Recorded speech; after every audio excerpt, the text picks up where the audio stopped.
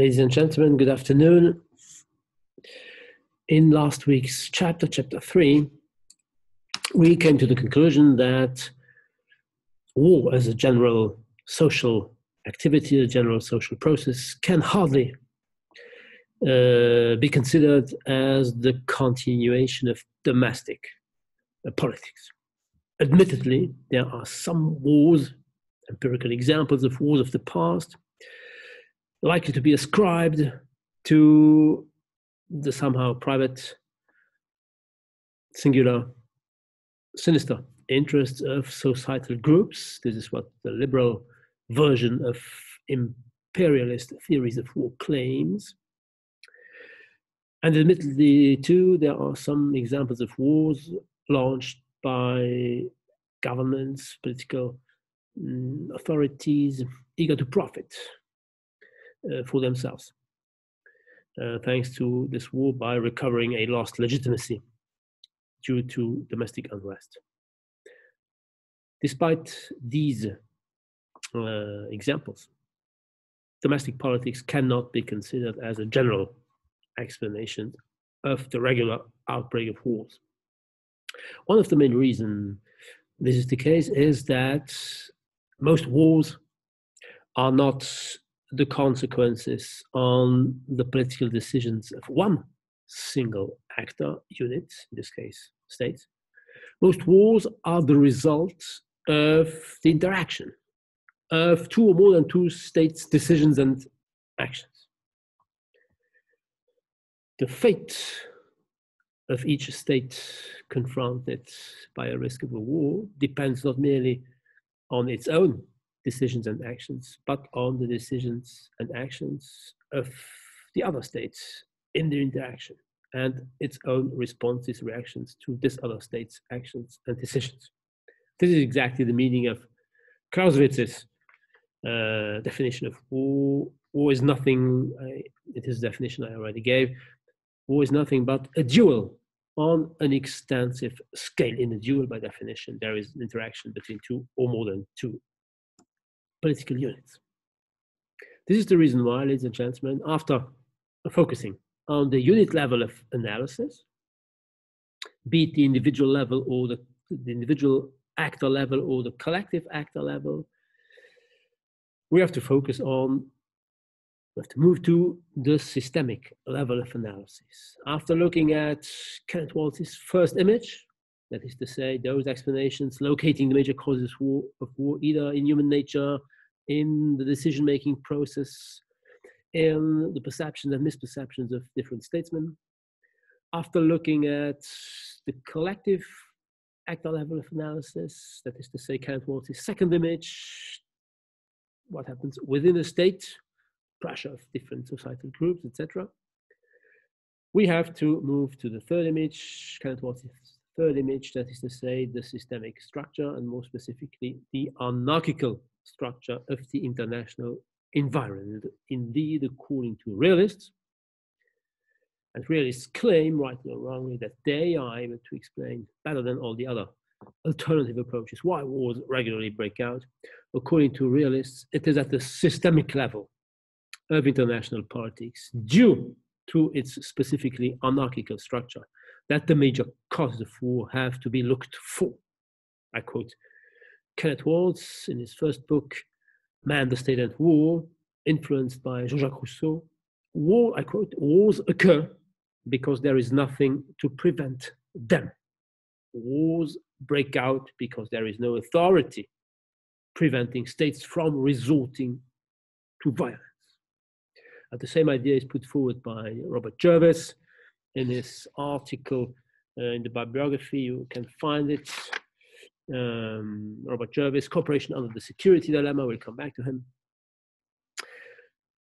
The lack, I quote, the lack of an international sovereign permits wars to occur. Jervis, we saw Jervis in our chapter 2 with his perception and misperception thesis. After publishing this major book, he abandoned somehow this specific topic to focus on more general analyses of international relations, and he started with the analysis of cooperation and security. We'll come back to his concept of security dilemma, of course. I repeat, the lack of an international sovereign permits wars to occur. In chapter 5, next week, in other words, we will look at the power distribution at the systemic level as a major cause of war. In today's chapter number 4, we will look at the search for security by states as a major cause for war. Indeed, in an anarchical environment, states look for security, and sometimes this search for security may favor the outbreak of wars. General argument, ladies and gentlemen, is the following one. There is no authority above state. There is no overarching central authority telling the states what to do or what not to do. Consequently, no state can trust no other state. No state can know exactly what another state might be tempted to do. No state can anticipate any other state's behavior.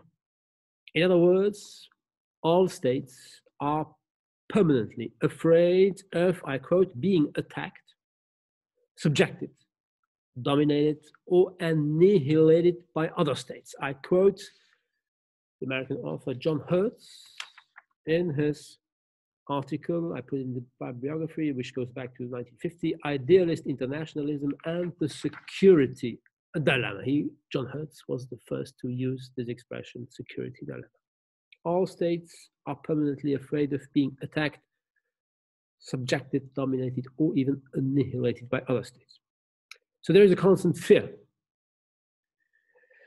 And the logical consequence of this fear is that each state must take care for itself. If you cannot trust anybody else, you must take care of yourself. And this is exactly the meaning of self-help, due to Kenneth Waltz's defensive neo-realist theory. This is what he wrote in Theory of International Politics, 1979. In anarchy, security is the highest end. In anarchy, security is the highest end. Only if survival is guaranteed can states safely seek other goals, such as tranquility, profit, and power. The goal, the system, that is to say, the international anarchical system, the goal the system encourages states to look for is security. So very concretely, what does that mean? What do states do? Well, they increase their military capabilities. They increase what we may call their material power resources in order to escape any other state's prospective power resources. However, and somehow unfortunately, these military preparations,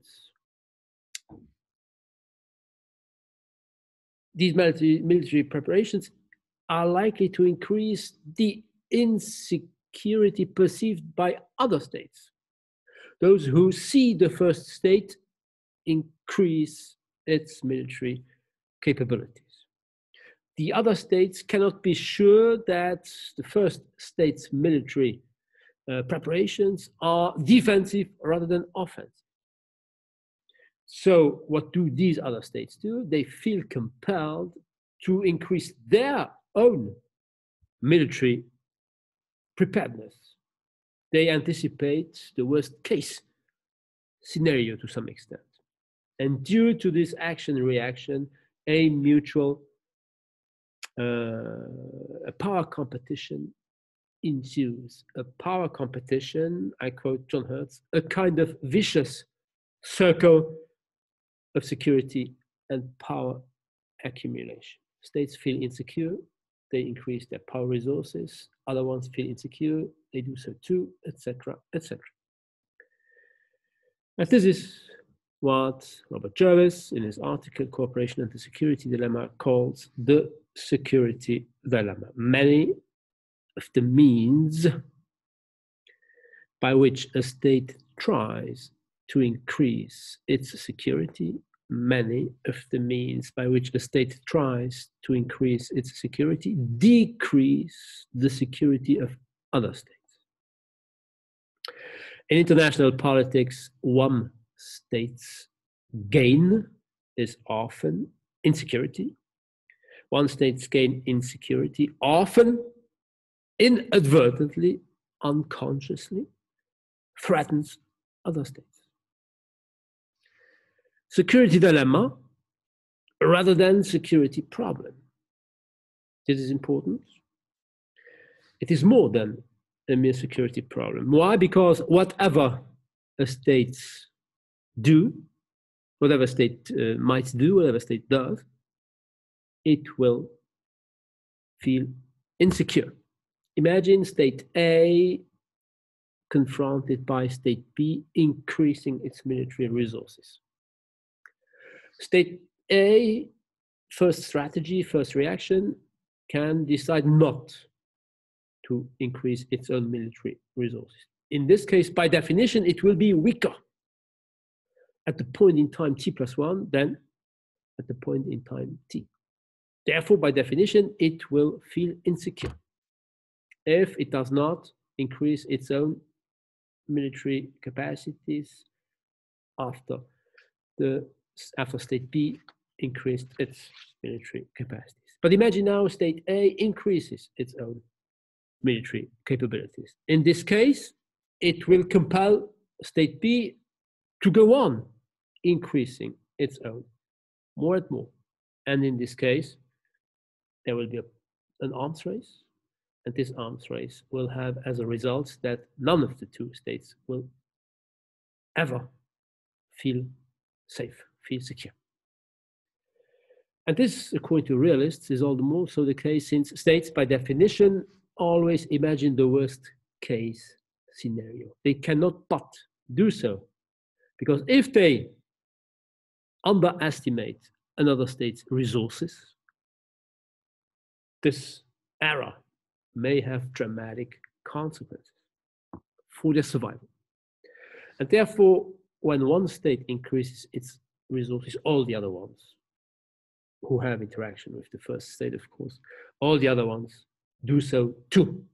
And this is exactly what John Mersheimer calls the tragedy of international politics, in this case of great power politics. It is a tragedy. Whatever states do, they will never feel safe because of the absence of any central government.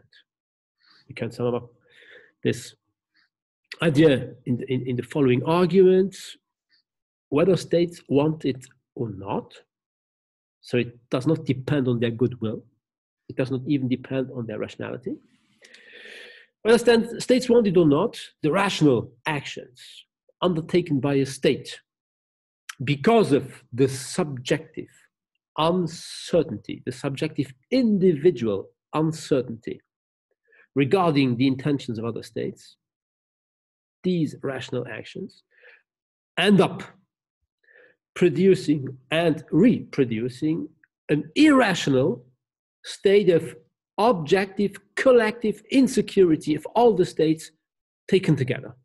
Each state feels subjectively insecure, rationally increases its own resources. By doing so, there will be a collective, objective, and no more merely subjective, collective, objective insecurity, and not merely uncertainty of all the states taken together.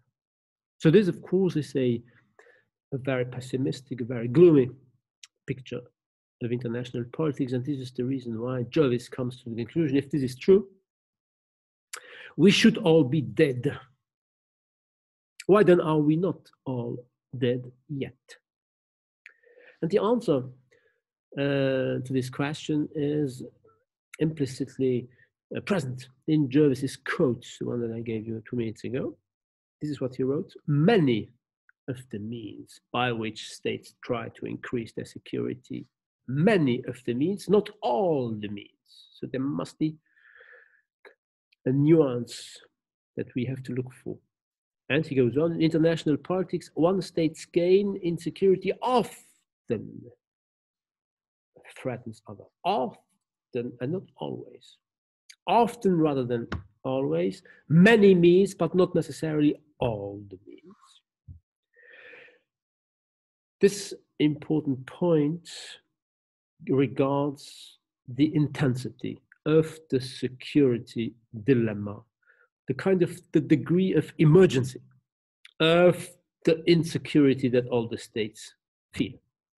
And this degree of the security dilemma's intensity, according to realist scholars, is dependent on two factors, complementary. The first factor is a geographic one. It relates to geographical, territorial proximity, territorial contiguity.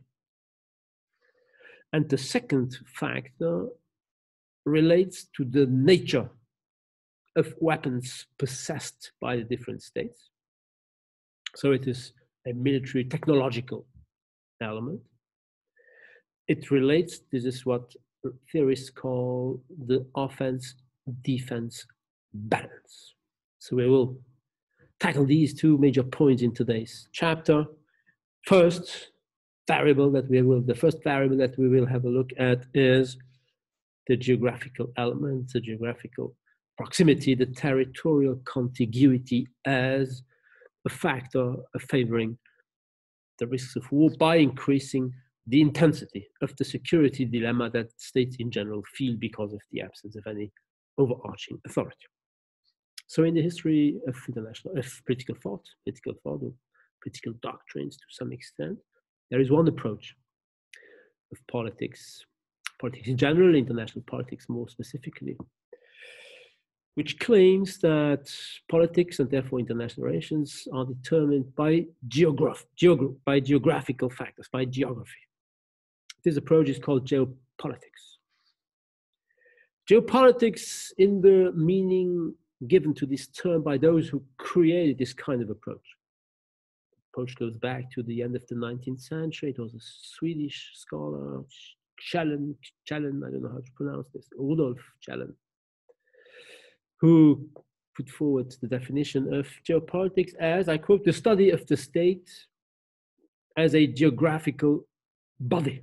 The study of the state, and therefore also of relations among states, as a geographical body. That is to say, the geographical space, borders, the size of a territory, the fact for a state to be located at the core of a continent or to be an island in the midst of an ocean, etc., determines actually the international political interactions of a state and to some extent even its domestic politics. So this geopolitical approach was put forward by the Swedish scholar Kjellén, by the Germans Friedrich Ratzel, by Karl Haushofer, by the American Alfred Mahan, by another American a bit later during World War II, Nicholas Spikeman, and by the British Halford Mackinder. Geopolitics, however, also was used and it was applied and betrayed by the Nazis, who took from the German first geopolitical authors, Ratzel and Haushofer, the expression Lebensraum, that is to say, the vital space that the Nazis needed to prosper. They put forward this idea when they decided to invade Eastern Europe, of course. So it is not in this term that geopolitics should be used. In this meaning that geopolitics should be used, it is also not in the meaning of the common sense expression geopolitics, which is more or less synonymous with international affairs. First and foremost in France, géopolitique de quelque chose is a term which is pretty often used in the media. I do not appreciate this confusion between the original approach, nowadays forgotten, and the common sense or the ideological use of this term. Anyway, what is important for us is that in the discipline of international relations, the geopolitical approach is no longer part of the state of the art, though there is also a critical geopolitical approach recently. Anyway, though the geopolitical approach is no longer mainstream, ever since political thinkers and political theorists nowadays do look for the causes of war, they implicitly or explicitly take into account some geographical dimensions. They consider that geography, yes, does play a role in the occurrence of wars. And the first one is Thomas Hobbes himself. Thomas Hobbes, you know that he's the founding father of philosophical realism. If we forget Thucydides, who was a historian, if we forget Machiavelli too, who wrote in a period where there was no sovereign states yet, and therefore no international system yet, strictly speaking at least. He made no distinction between domestic politics and international politics. So Hobbes was the first to do so. And he was the first to do so because he claimed that international relations would take place in an anarchical environment, what he called the state of nature. This is what he wrote. And this state of nature was synonymous with the state of war. In all times, kings and persons of sovereign authority, in all times, kings and persons of sovereign authority, that is to say, in all times, political units. Because of their independency, no authority, are in continual jealousies in the state and posture of gladiators having their weapons pointing, their eyes fixed on one another. So in this definition, the state of nature is, in general, a never-ending state of war. In all times, all the kings and all the persons of sovereign authority, due to the mere fact that they are independent from each other, sovereign, due to this mere fact, all the states are in the attitude of gladiators having their weapons pointing upon one another. So the state of anarchy, and therefore the state of war, is a general characteristic. But twice in his Leviathan, he specifies that the state of war, first and foremost, regards relations between neighboring states.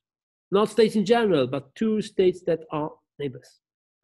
Listen first to the first quote, chapter 13. It is upon the frontiers of their kingdoms that states have forts, garrisons, and guards.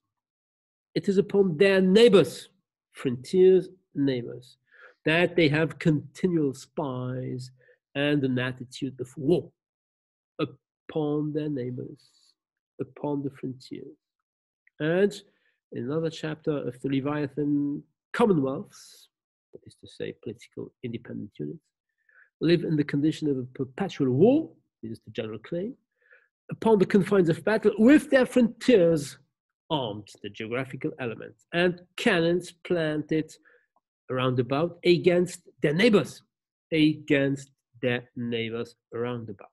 So these two quotes obviously emphasize that, or suggest, these two quotes suggest, that the state of war concerns above all relationships among neighboring countries. And contemporary empirical, that is to say quantitative inquiries, researches do confirm that wars occur more often than not among neighboring states. If you look at the biography of today's chapter, the third reference, Paul Brenner, Dangerous Dyads. He looked at the wars that broke out thanks to the statistics of the Corridor of War project between 1815 and 1980. And this is the conclusion that he drew. Two neighboring countries, be their border a land border, France and Germany, or a maritime border, France and Great Britain. Two neighboring countries are, ladies and gentlemen, 35 times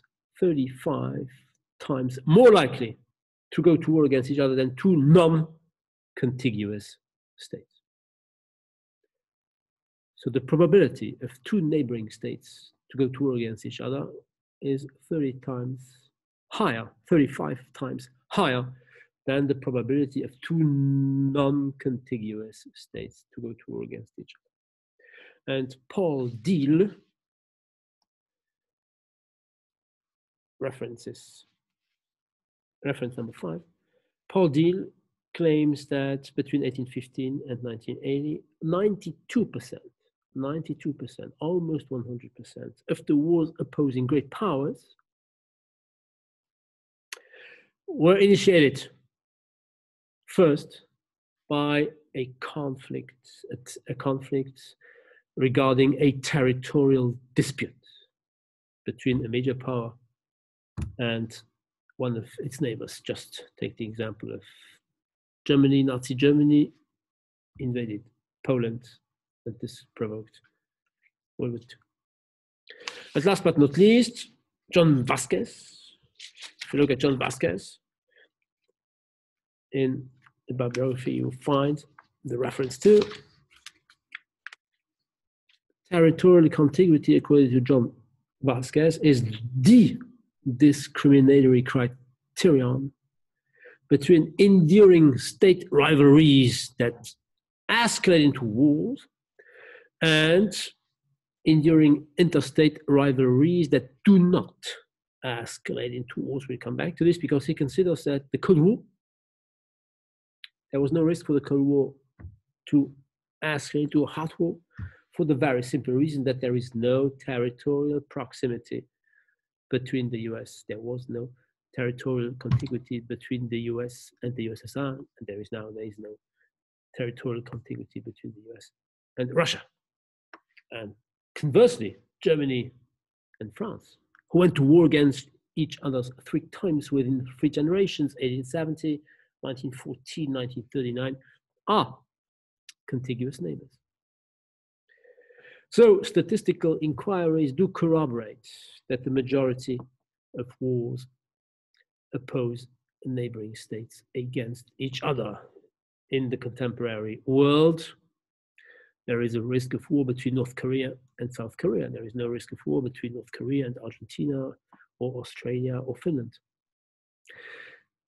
In Africa, the last war that broke out opposed Ethiopia to Eritrea, neighboring states.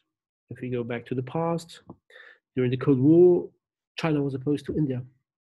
They are neighbors. Recently, the territorial, the border dispute re-emerged 2 or 3 months ago, last summer. India and Pakistan are neighbors.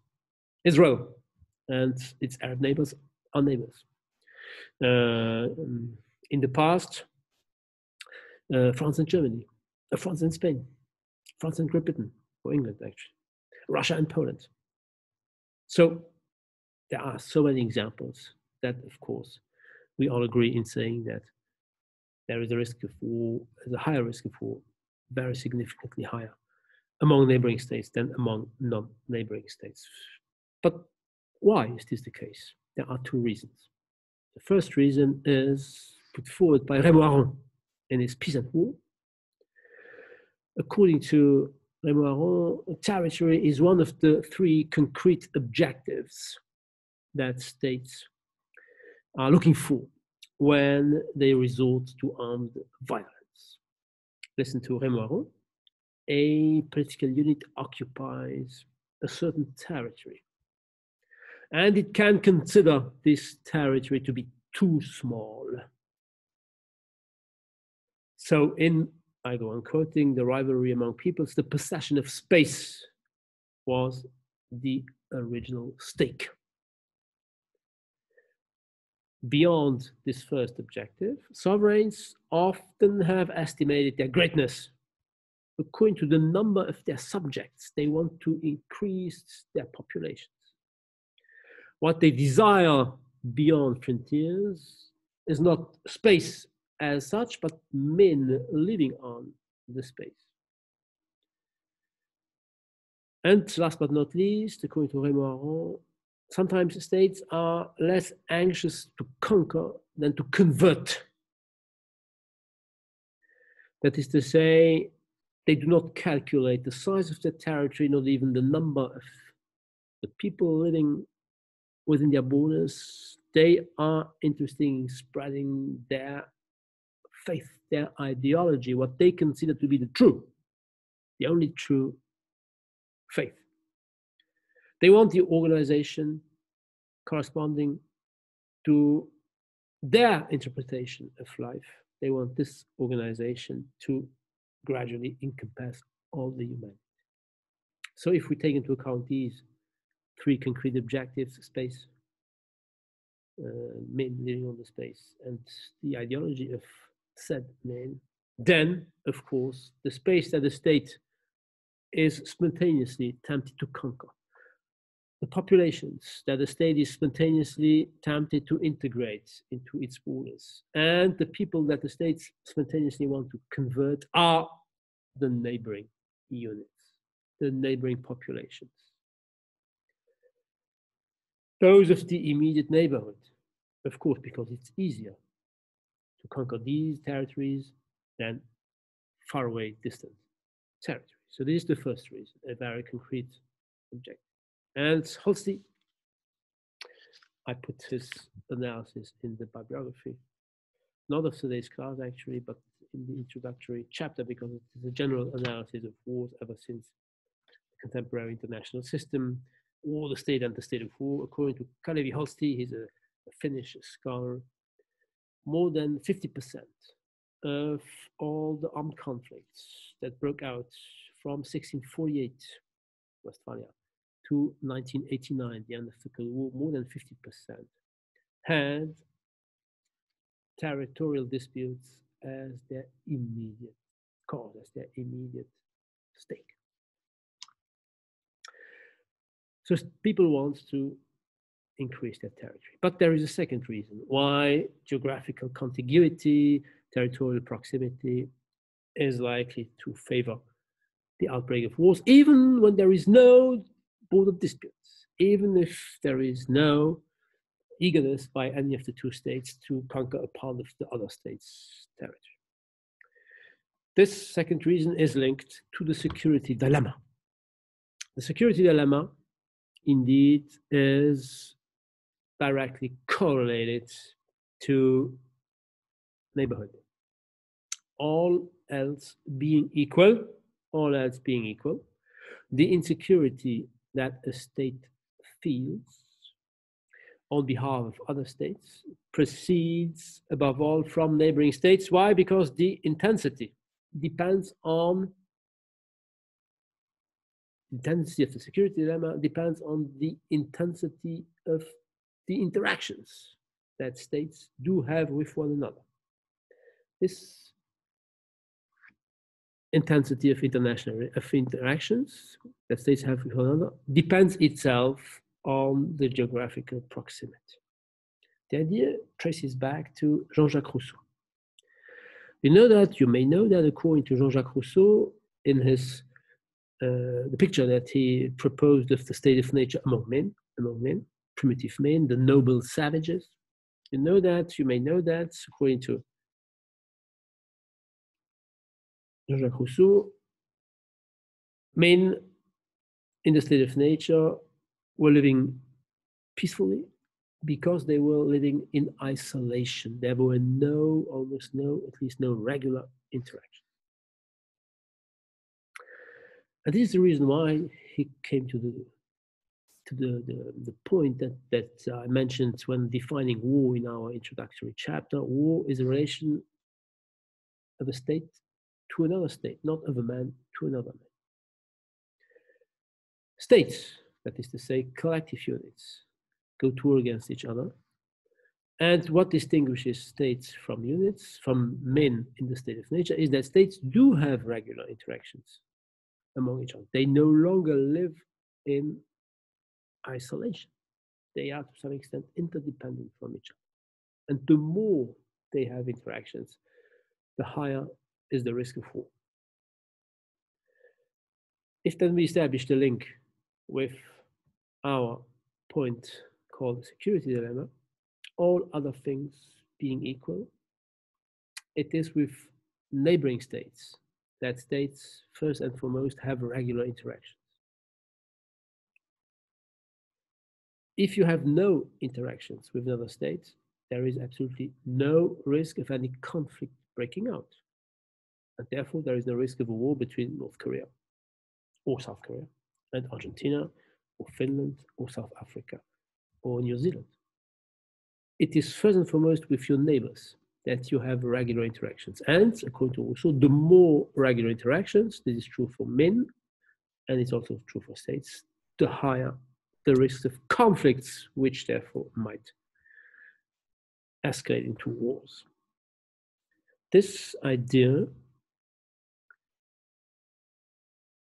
according to which the security dilemma's intensity increases when a state deals with a neighboring state, this idea has been theorized, rationalized by contemporary authors. And the most important author is Barry Buzan. Barry Buzan, in his book People, States and Fear, that was published, the first edition was published in 1983, that is to say during the Cold War. And in this book, he coined a new concept which is called security complex. The security complex focuses on the impact of geography on anarchy. Listen to Buzan, People, States and Fear, page 190, 191. A security complex is defined as a group of states whose primary security concerns link together sufficiently closely that their national securities cannot be considered apart from one another. And here then is the most important idea.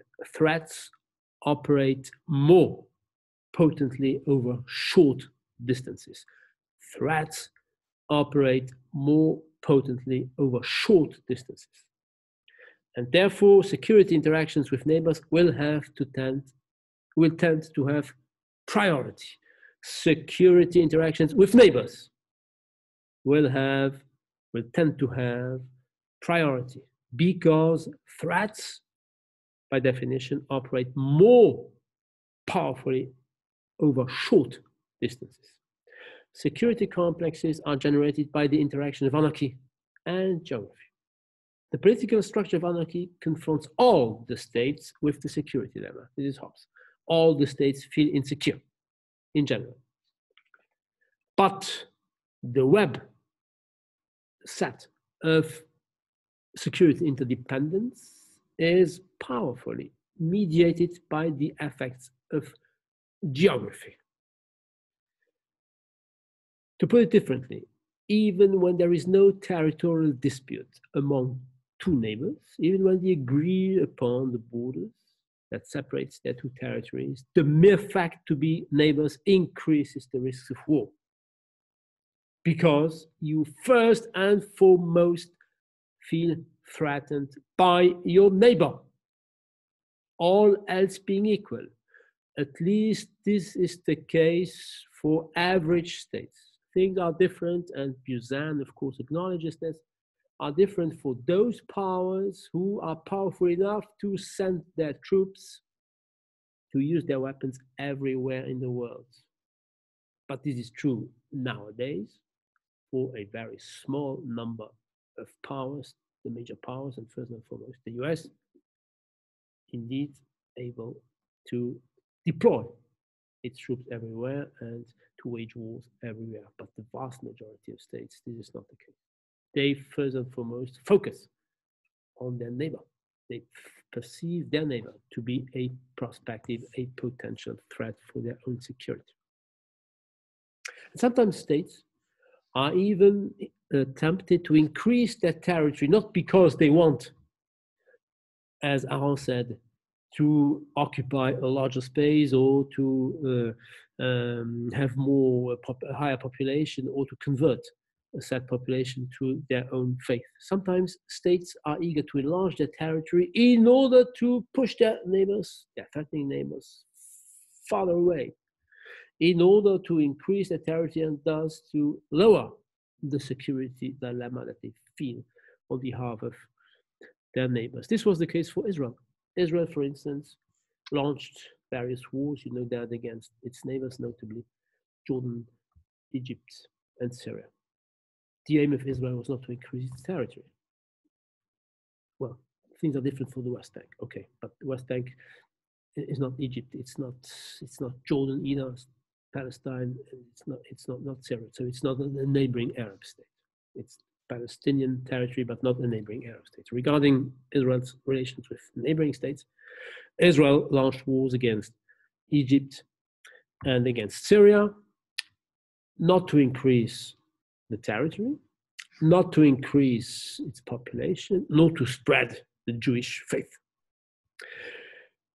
but to better defend itself. To better defend itself thanks to the conquest of territories belonging to its immediate neighbors who were too close to the core territory of Israel, which you know that is very small.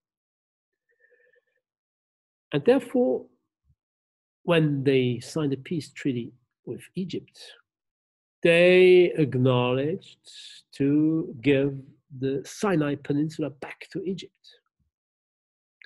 But Israel still goes on occupying the Golan Heights that it conquered also during the 6 Days War in 1967. The Golan Heights, a Syrian territory northeast of Israel, southwest of Syria. Why does Israel go on occupying this territory? Because there is no peace treaty with Syria, and because Israel still feels what theorists call the security dilemma in its relationship with Syria because of the never-ending state of war which characterized the Syrian-Israeli relationship. There is no peace agreement between the two states. Israel's wars, or Israel's decisions to resort to violence are pretty interesting for our topic, because Israel also went to war against a second state, or more than actually a second other states, not immediate neighbors, in other words. In 1981, Israeli aircraft attacked and destroyed a civil nuclear plant in Iraq, Oziraq. A civil nuclear plant that Saddam Hussein, who was already the dictator in 1981, had built with the help of the French nuclear technology, civil technology. According to Israel, there was a risk, of course, of Saddam Hussein being tempted to transform this civil nuclear technology into a military nuclear technology. This is not the point we are interested in this chapter. In this chapter, we are interested in the fact that Israel attacked Iraq, which is not an immediate neighbor.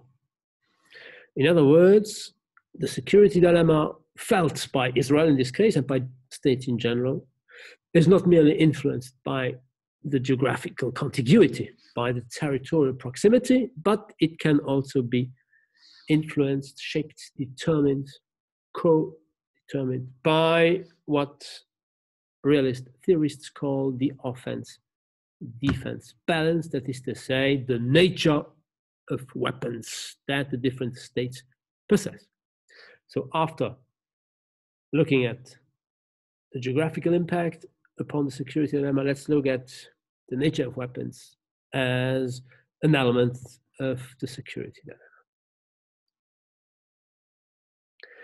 According to realists, since each state feels insecure, we saw this some minutes ago, each state strengthens, increases its own military capacities. In behaving this way, states do put into practice the wisdom, which goes back to the Roman Empire. A Roman general, Vegetius was his name. This is what he said, and you know the expression, si vis pacem parabellum. If you want peace, prepare for war.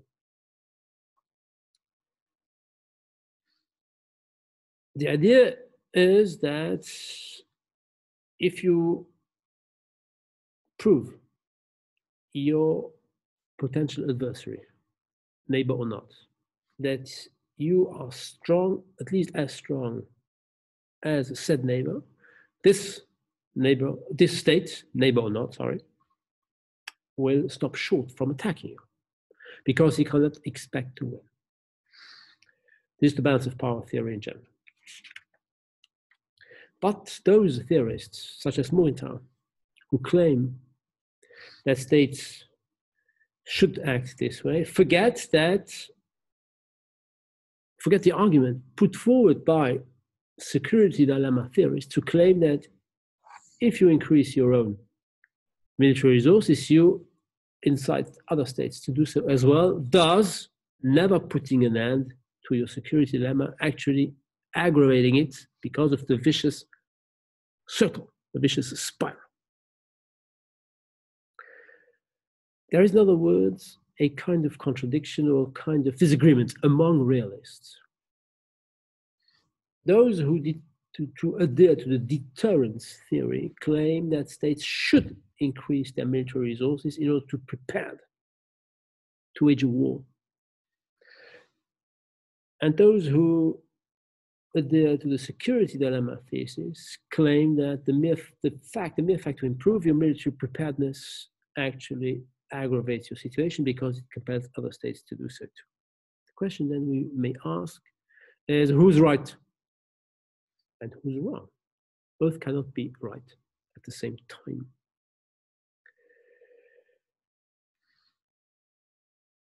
Is Morgenthau right when he says that military preparedness is a force for peace, or at least for stability? Or is John Hertz and Jervis, are they right when they claim, Robert Jervis, when they claim that by increasing your military preparedness, you actually initiate an arms race because the other state will feel compelled to increase its own resources too? Who's right, who's wrong? As usual, empirical inquiries, empirical researches were undertaken to try to find a way out of this kind of competition. And the first author, the most important author, looked at the concrete impact of arms races. Do they permit stability to prevail, or do they end up favoring or triggering the outbreak of war? Michael Wallace is his name. Michael Wallace was the first to undertake, look at the bibliography, was the first to undertake such an empirical research. He defines, first of all, arms races, I quote, as simultaneous abnormal rates of growth in the military budget, simultaneous abnormal rates of growth in the military budget of two or more than two rival states, resulting from the competitive pressure of the rivalry itself, not to other factors such as domestic pressure groups, etc. An arms race is characterized by a quick abnormal growth rate of military spendings due to the rivalry between two states, or more than two states.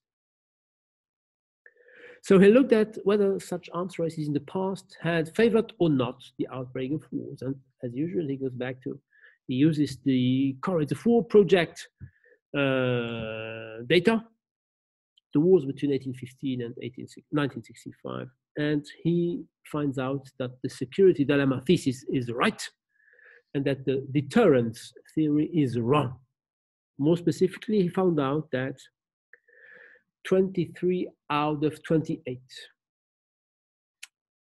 rivalries, 23 out of 28, that is to say 82%.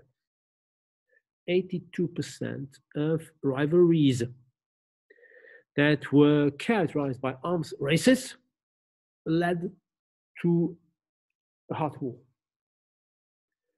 And only 3 out of 71 conflicts that were not characterized by arms races, only 3 out of these 71 did end up in a war, did result in a war, which means in this case a corroboration rate of 96%.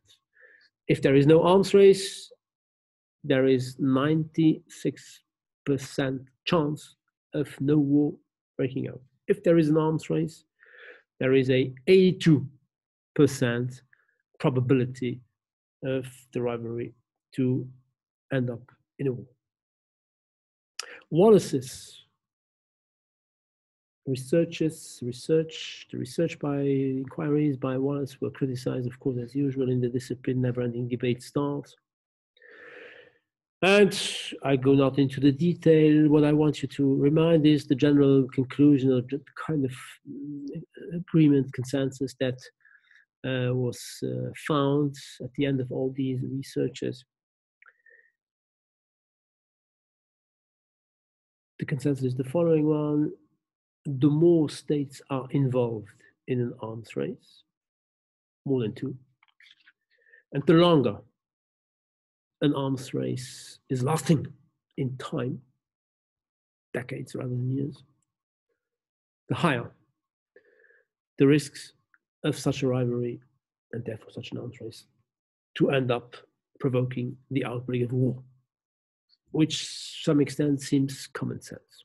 If there are many states at the same time increasing their weapons, their resources in terms of weapons, participating in arms race, in other words, and if such an arms race lasts pretty long, then it seems self-evident that a war will end up breaking out. This fairly commonplace consensus conclusion, however, does not permit us to explain or to understand the peaceful end of the Cold War. You know that the Cold War was the most significant and the most dangerous arms race ever. It lasted 4 decades and a half, from 45, 46, 47 to 89, 90. It opposed the US and the USSR, or the US and its allies, to the USSR and its allies.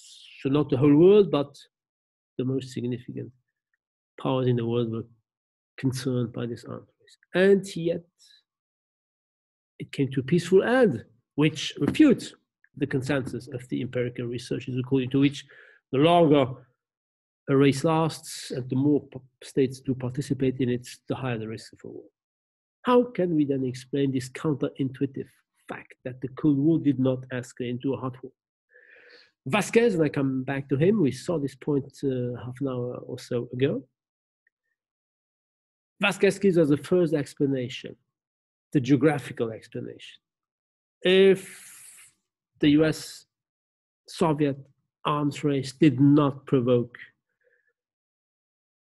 a hot war, an effective war opposing the Soviets to the Americans, it is because this enduring rivalry was not concerning territorially contiguous states. There is no common border between the Soviet Union and the USSR. They are geographically separated.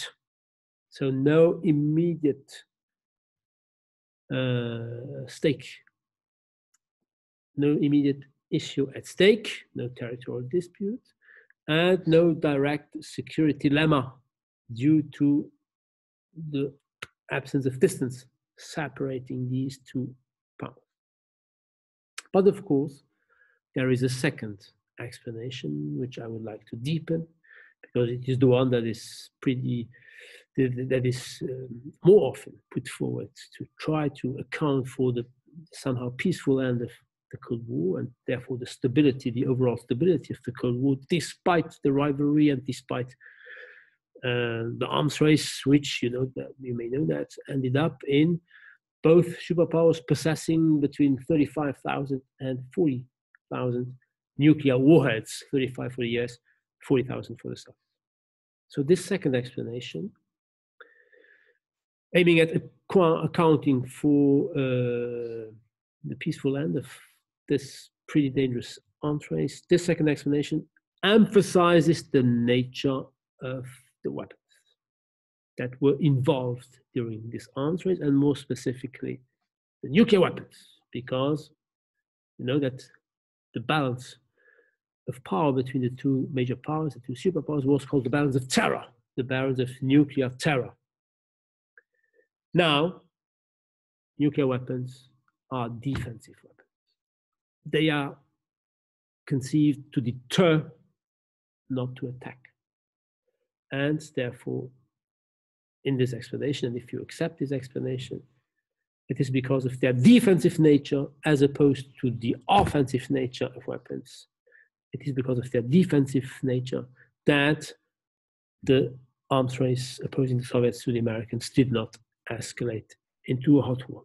And here then we come more precisely to the so-called offense-defense balance. The offense-defense balance thesis put forward notably by one American scholar, Stephen von Evera, in his book Causes of War, Power and the Roots of Conflict, of Armed Conflict.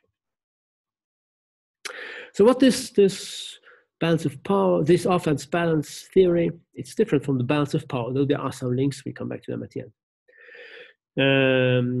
What is this offense-defense balance thesis all about? Well, it refers to the nature of armaments, and more specifically to the fact that ever since human beings produced weapons, there is a kind of dialectics between the sword and the shield.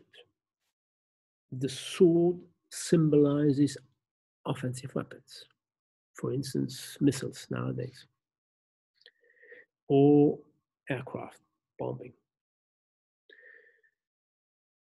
And the shield symbolizes defensive weapons.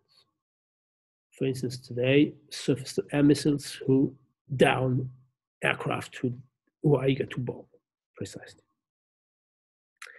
So ever since weapons were invented, and well, I'm afraid ever since humanity has been existing on the planet Earth, weapons do exist, and there is a kind of race, a kind of competition, opposing offensive arms to defensive arms.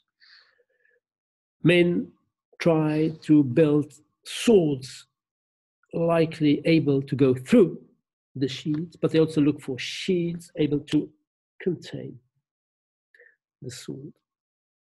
And according to this thesis, depending on the technological development, depending also on military doctrine, how to use the weapons that were built, that were invented, depending on technological evolutions and on military doctrines, it is sometimes easier for the sword to go through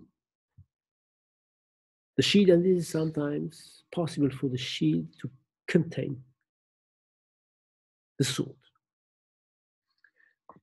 Sometimes the opposite is true. The shield is unable or too costly to acquire to stop the sword. And in this case, the sword is able to go through the shield.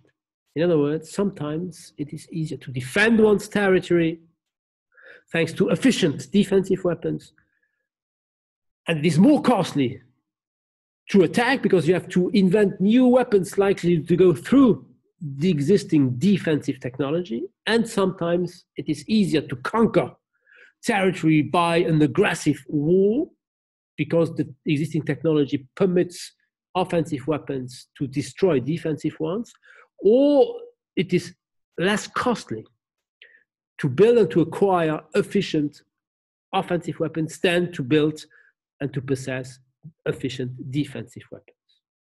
So the offense-defense balance then has been defined by Stephen von Evera as, I quote, the relative ease of offense and defense against aggression.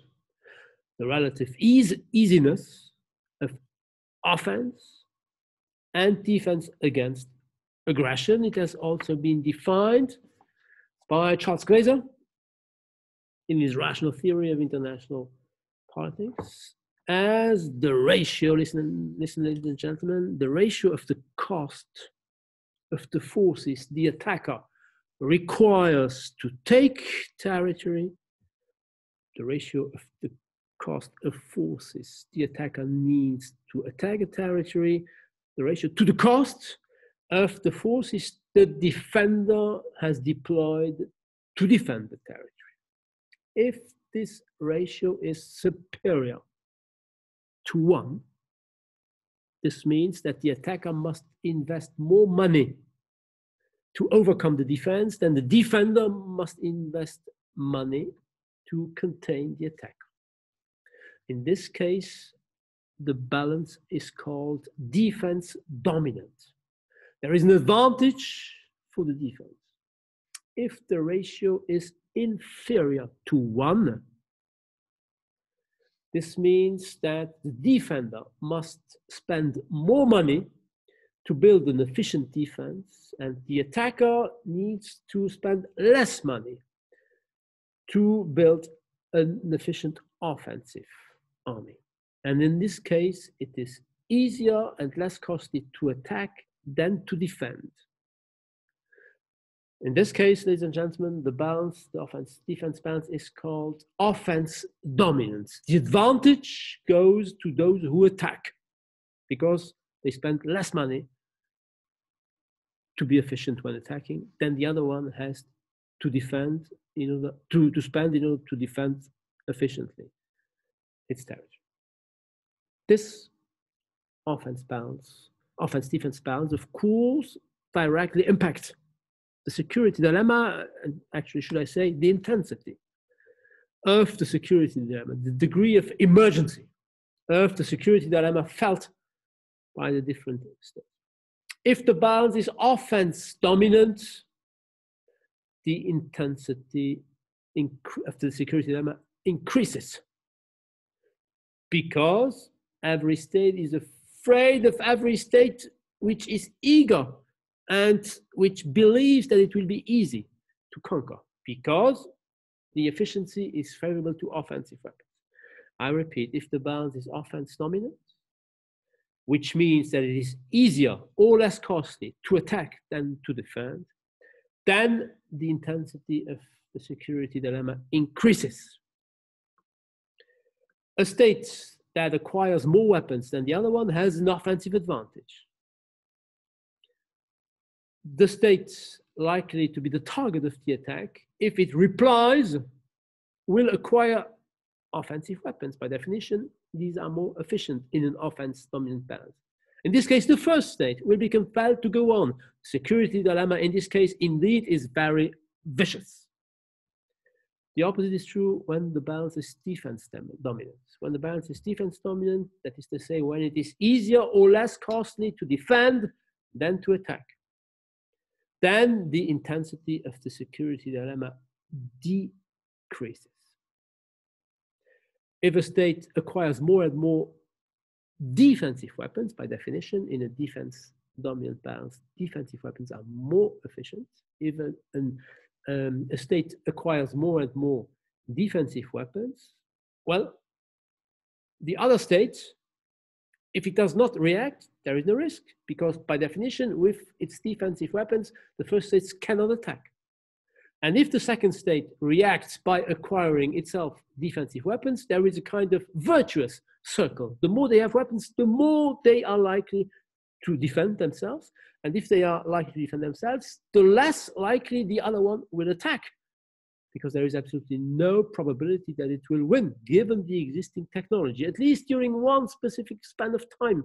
By definition, this can never last pretty long, because men are looking for new weapons likely to change the balance. If the balance is offense dominant, those who are afraid by this reality look for new efficient defensive weapons. If they manage to do so, if they succeed in building efficient defenses, those who are eager to attack will look for efficient offensive weapons. There is a never-ending competition between the sword and the shield, or between the shield and the sword.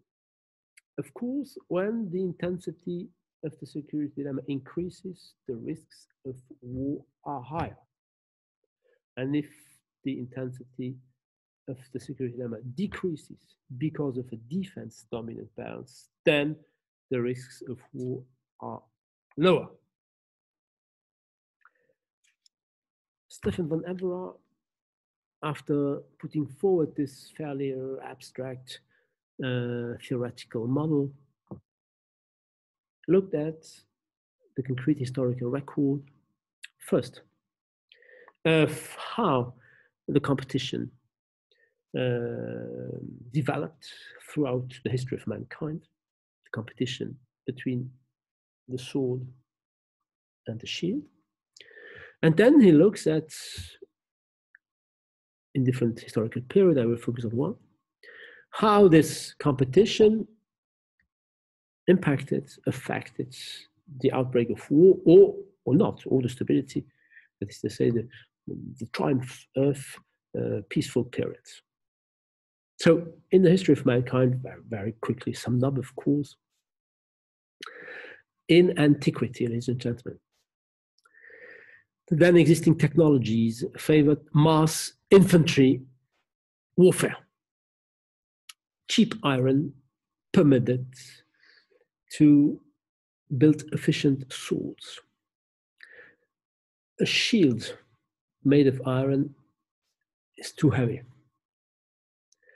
So the shield was not made of iron, and therefore the sword could indeed pierce through. Therefore, in antiquity, the offensive attacker was favored. And according to Stefan von Evera, bigger political units had an advantage because of the mere fact that they had larger standing armies. The Romans first, the barbarian invaders later, had a larger population likely to use swords, who were more efficient than shields, and this permitted them to overrun their enemies. And the Roman Empire became larger and larger before collapsing, of course. So in ancient times, the then existing technology favored offensive weapons. During the Middle Ages, a shift occurred thanks to the fortification techniques and thanks to the use of cavalry rather than infantry. You know that fortresses during the Middle Ages were almost invulnerable. An aristocrat, a knight, a prince, a duke in his fortress could dominate the surrounding territory, and nobody was able to defeat him because of the invulnerability of the fortresses. The then fortification techniques favored the defense until the invention of powder, until the invention of cannons that made fortresses, castles, vulnerable. The advantage thus went back to the offense. And the feudal lord, able, thanks to his money, to have more cannons than his rivals, ended up becoming the ruler of a more and more important territory, and thus emerged the modern nation state, favorable to one of the feudal lords, the king, who gradually eliminated all the local, regional feudal rivals who were not rich enough to buy those cannons able to destroy the fortresses. Advantage to the offense. And a lot of wars broke out, permitting the unification of France, of Spain, of England, etc. In the 17th century, the French know him, Vauban, the French engineer Vauban, under Louis XIV, invented new fortification techniques, which gave the advantage back to the defensive. Revolutionary France invented not a new weapon, but a new military doctrine, or a new army, the mass conscription army. All the French citizens, male citizens, were forced to serve in the French army. And this advantage in the number of soldiers likely to be sent to wage wars permitted Napoleon, at least during some years, to overrun his European enemies. The greater size and the greater mobility of the new armies permitted Napoleon to win the first years of the wars he fought against the rest of Europe. During the 19th century, however, the various conservative European states abandoned the mass conscription army because they were afraid of the potential revolutionary consequences.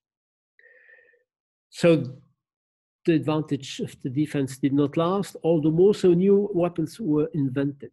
New weapons were invented, notably mass-killing weapons such as the machine gun. The machine gun gave the advantage back to the defense because you needed to entrench your machine guns and you impeded any enemy to attack you. This is what happened during World War I. The French ended up winning World War I thanks to the advantage of the defensive military gun, which did not permit the Germans to reach Paris. The Germans, however, the Nazis invented and reshifted the balance, invented a new offensive weapon, the Panzer, that is to say, the tank, thanks to its destructive capacity and thanks also to the Blitzkrieg doctrine, within which they used the tanks in the German armies, gave the advantage back to the offense. And since 1945, we come back to the Cold War, since 1945, the invention of nuclear weapons gave an overwhelming advantage to the defense. And ever since 1945, in the relation among major powers, things are different. We come back to this. In the relations between major powers and smaller ones, or non-state actors, all the more so.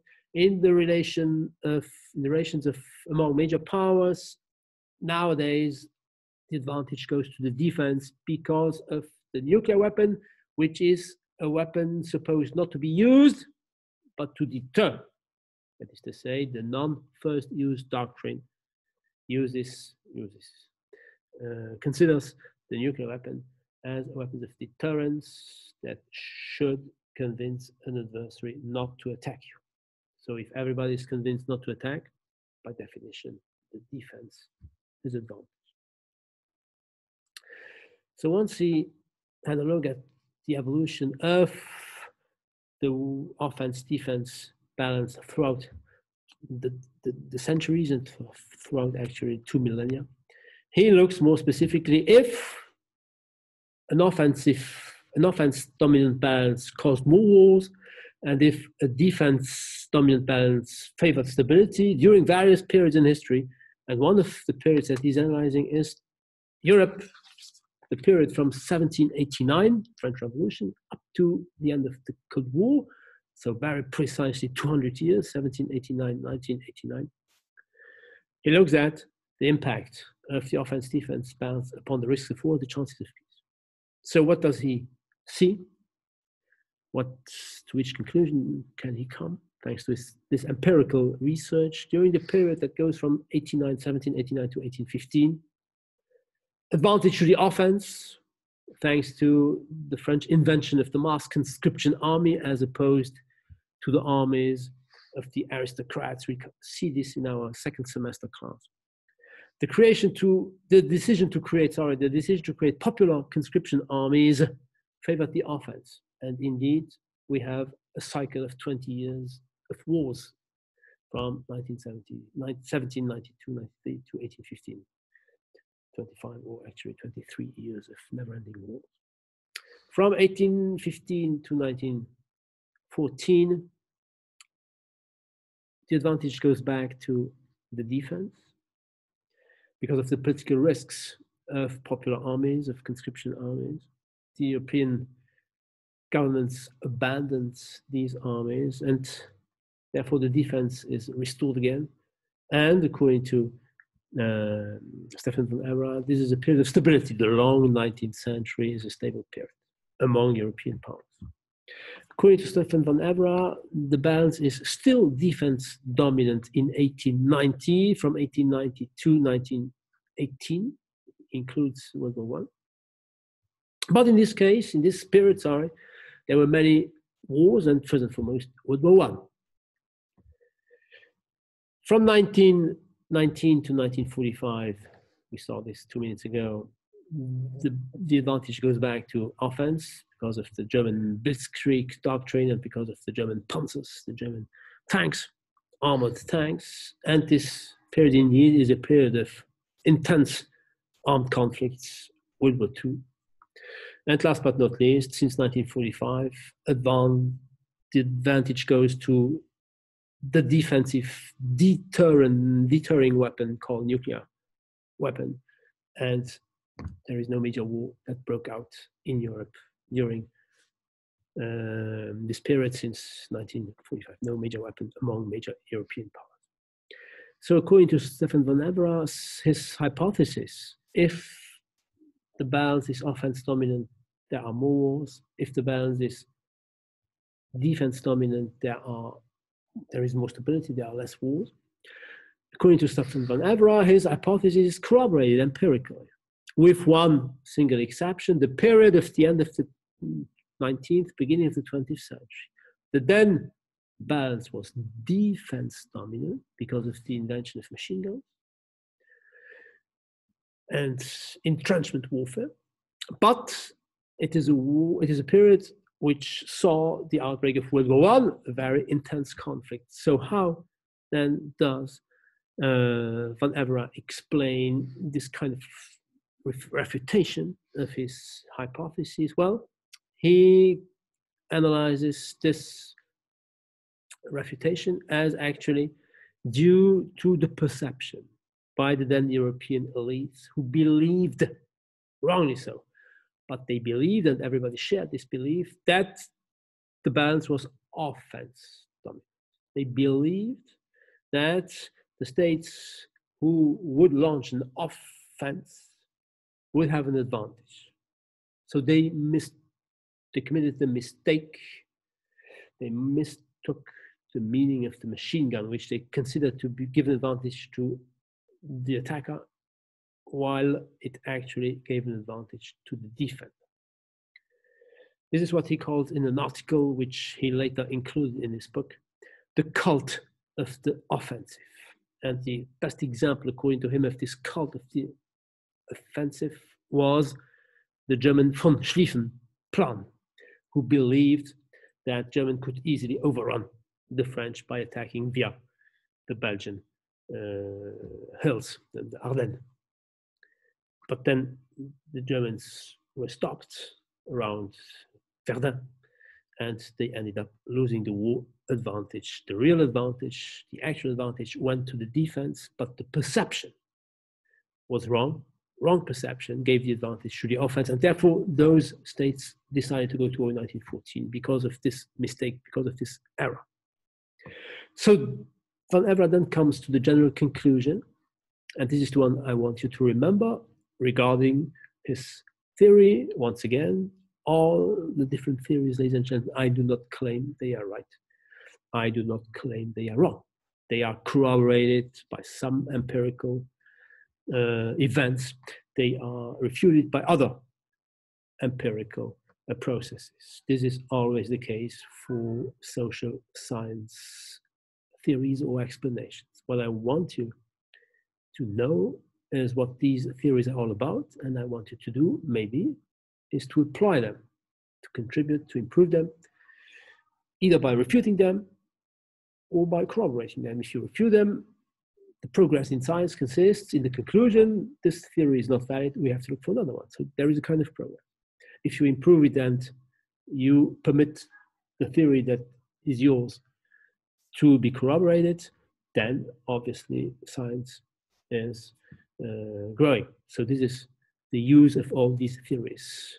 If you accept this framework, then you can explain this or that event. If you prefer another one, you can give another explanation. All the explanations are potentially valid. Science progresses thanks to the comparison, to the controversy, to the debate among potentially equally valid theories, empirically valid. Some, of course, of them are more often corroborated than other ones, logically. So, von Everas' conclusion is the following one. War is more likely when conquest is perceived to be easy, thanks to a balance, an offense-defense balance perceived to be offense dominant. And stability is favored when the balance is really always perceived to be defense dominant. And his last conclusion, logically, is shifts in the offense-defense balance, or shifts in the perception of the offense-defense balance, affects the risks of war and the chances of peace. If there is a shift from a defense-dominant to an offense-dominant balance, there are higher risks of war. If there is a shift from an offense-dominant balance to a defense-dominant balance, actual or perceived, then peace is favored. There are lesser risks of war. Of course, as usual, and this is what I somehow anticipated 1 minute ago, not everybody agrees with his theory. And his model was criticized. It was criticized, first of all, regarding the possibility to really distinguish whether a weapon is offensive or defensive. A shield is defensive. You can hardly kill someone with a shield. But a sword, while being spontaneously offensive, you can kill him with this, but you can also prevent someone. You can defend yourself thanks to a sword by preventing someone from coming too close to you, preventing someone to attack you in a face-to-face struggle, combat. So it is not always easy, and the same is true for modern weapons, of course. Missiles can be offensive, but to some extent they can also permit you to defend your territory if you are attacked. So it is not always easy to claim that a weapon is exclusively defensive or exclusively offensive. It can be used both in offensive operations and in defensive operations. And let's look at nuclear weapons. Nuclear weapons, of course, we'll come back to this in another chapter, in chapter 7. No, in chapter 6. Nuclear weapons are considered to be defensive weapons. Not even defensive weapons, because they do not defend. They deter someone from attacking you. So they are not even used to permit somebody to defend him or herself. They are used to prevent someone from attacking. That's the difference between deterrence and defense. Nuclear weapons give the advantage to the defense. But this is true only as long as all the possessors of nuclear weapons agree on a non-first use doctrine. If, and this is to what we will come back in our chapter 6, potential future nuclear actors, nuclear powers, drop the non-first use doctrine, adopt a first use doctrine, that is to say, consider that they may wage wars with a nuclear weapon, maybe because they do not fear to commit suicide. In this case, the nuclear weapon as such is no longer necessarily defensive. It can become an offensive weapon. So, yes, it is not always easy to distinguish the offensive from the defensive and vice versa nature of a weapon. Moreover, to look at weapons is not sufficient if we take into account the fact that weapons nowadays are integrated in systems of weapons. What does that mean? This means that some powers nowadays, some major powers, and first and foremost the Americans, are able to possess and actually possess weapons which are both defense dominant and offense dominant, at least according to the doctrine of their use. That is to say, the US benefits both from a defensive advantage, thanks to its possession of nuclear weapons, deterrent, but it also possesses the advantage, it also has the advantage of possessing offense-dominant weapons such as missiles, such as precision-guided missiles, such as smart weapons, such as drones, which give them an offensive weapon, an offensive advantage, since they cannot be the target of counterattacks by those who these missiles, these drones target. Why is the US able, mainly the US, nowadays, since the end of the Cold War, to wage zero death wars? Because it launches wars, privileging weapons that kill from the distance. And those who use these weapons, those who fire, are invulnerable. They cannot be killed by those whom they kill. So war in this case is no longer a duel in the very strict physical meaning of two warriors trying to kill themselves in a face-to-face combat. The US, in other words, thanks to its weapons systems, benefits both of a defensive advantage when dealing with other nuclear weapons, and it profits from an offensive weapon advantage when it is dealing with so-called rogue states or rogue terrorist networks. In other words, to merely, and this will be the conclusion of today's class, to merely look at technological elements is to forget that beyond weapons, the political, economic context of the relationship between two or more than two units, political actors, political states in our case, but collective units, more than it is the general context. It is the general balance, the general ratio of all the material resources that are possessed by states. The Americans, of course, have efficient offensive and efficient defensive weapons because they have a rich economy and because they are technologically developed more than until now all its potential adversaries. We therefore have to broaden our focus.